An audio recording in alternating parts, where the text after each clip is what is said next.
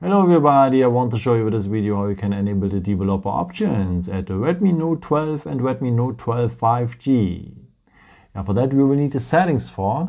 So just scroll down here right next to the camera, then you will have the control center here, and the part of the control center is here always the symbol for the settings. Just tap on it.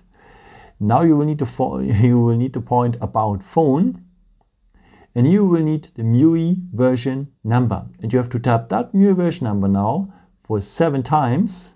Below you can see already a countdown, and then you are a developer for the phone. Go back now one step here so that you're back in the general settings, and now look for the point additional settings. So here you will find at the end the developer options. Here they are. Okay, now you can do the stuff you wanted to do, maybe to enable the stay awake mode or the USB debugging, or you have so much more opportunities here. Yeah, and if you're ready with the stuff you wanted to do, you can also disable them here on top, just tapping here, but it requires a restart. Just tap here.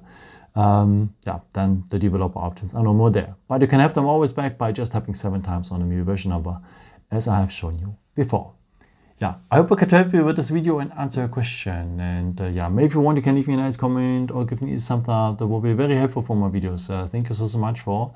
And I've created also some other videos if you're interested in, with some more tips and tricks and so on. Or you can also subscribe me if you haven't done it before.